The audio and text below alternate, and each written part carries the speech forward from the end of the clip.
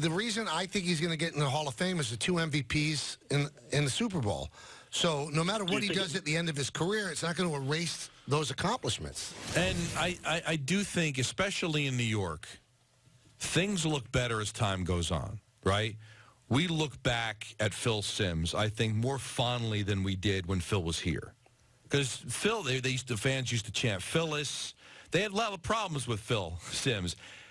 And then now 20 years removed from the last time he played almost, we wax poetic about him. I think 10, 15 years from now, we'll look back at the Eli Manning era and those Super Bowls and are going to shine through. Hey, listen, nobody remembers Willie Mays with the Mets. That didn't hurt, right? And those that do, that's their issue. Yeah, and it didn't hurt his Hall of Fame. It didn't hurt.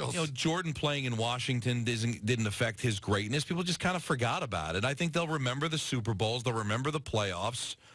I don't think he's a first ballot guy. He might have to wait a little while, rather than if he had won another Super Bowl or played much better. But I think he'll still eventually get in. You can't move. I love those people. Take out those 2 Super Bowls. You can't take them out. Yeah, how do you do that? They're 2 giant skyscrapers. But one thing, and I've said this before, if he never went to those Super Bowls and had the exact same numbers, he would not be a Hall of Famer, in my opinion.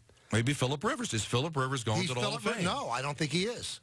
Unless maybe he gets the Super Bowl in the next couple of years. Phillip Rivers' numbers are just as good as Eli's. Romo, too. Yeah, but they're not going to the Hall of Fame. Take a look at Romo's regular season. Right. So, I mean, you can't take out a Super Bowls, but if you could play God and took out those Super Bowls, even if he went to the Super Bowls and had the wins in Green Bay, but they lost both times to the Patriots, I don't think he's a Hall of Famer.